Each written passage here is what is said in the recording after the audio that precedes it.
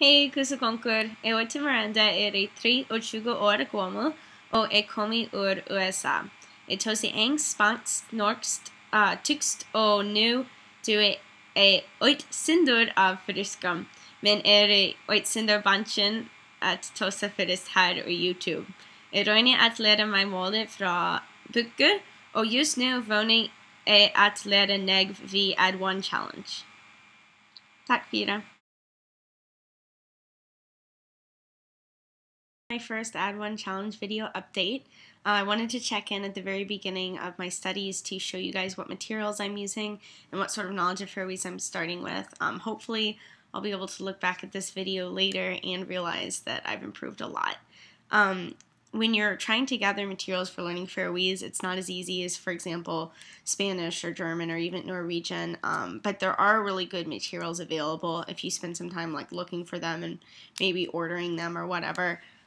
This is the old Lockwood grammar book I was able to find in my university's library.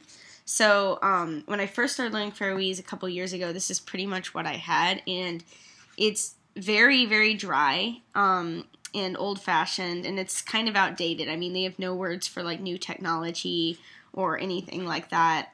No undersea tunnel, no computer. These things are obviously kind of important in the Faroe Islands now, so it's annoying in that regard, but it still works as a really good grammar. I mean, the grammar hasn't changed that much since it was published, so I can still use this as sort of a supplementary grammar text.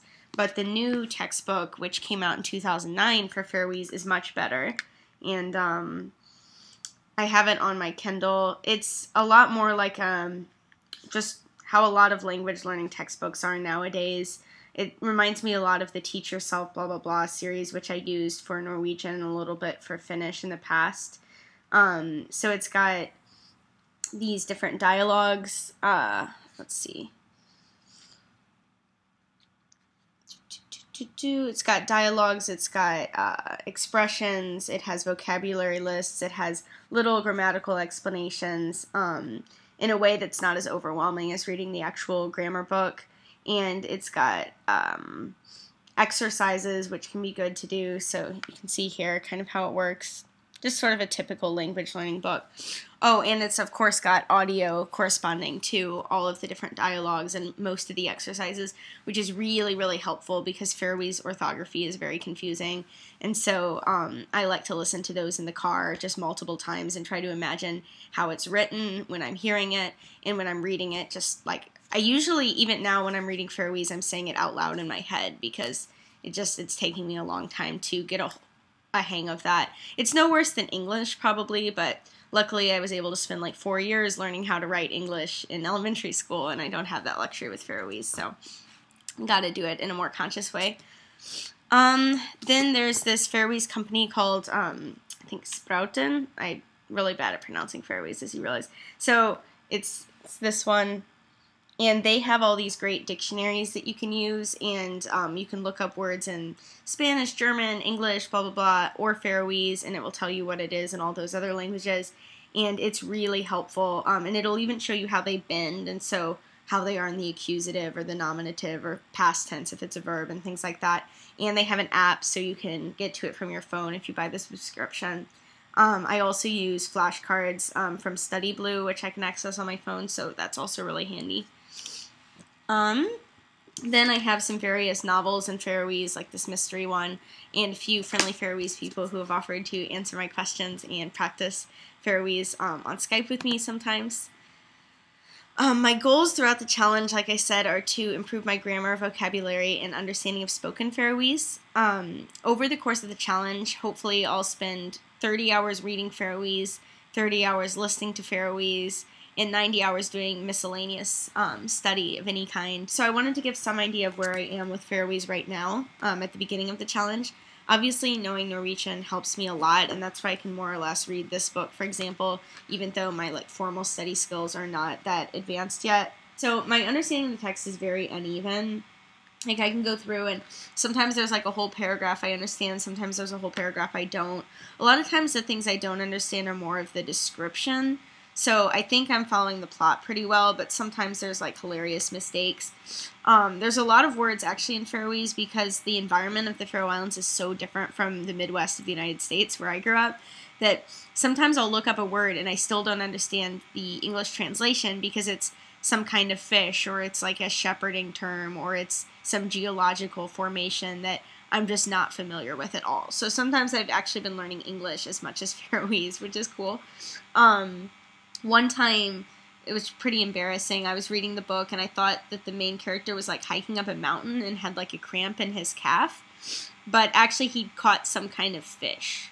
So I had to kind of reread the entire chapter because I obviously fundamentally misunderstood something about what he was doing. So things like that will happen, but it's pretty good. Now, the orthography is really hard for me in Faroese. When I first started learning it, I just pronounced it like Norwegian, plus the ed, which is pronounced like the in like Old English and things like that. That letter in Faroese can have about 5 different pronunciations. None of them are ed. So, like in the word for sled and the word for God, it can be pronounced as like a D, but otherwise it's usually some kind of glide, like a V or a Y or something. It really just depends on the word. So, I'm going to read a little passage now, and all the Faroese people watching this can feel free to laugh at me and comment about how atrocious it is, because that's the only way I'm going to learn. But it's embarrassing because it's hard, but let's see. I'll just pick a random place to start. For in ui kjallarin. Han var lagur og mørkur, og så så ikke ui førstene. Som kjallarar flestir og fremur av udlom muglium. Måtte stuga varslige til eigerne huvdu vant seg vi halva skumminga. Yeah, long words really get to me because I'm like concentrating on each letter and then they mess me up.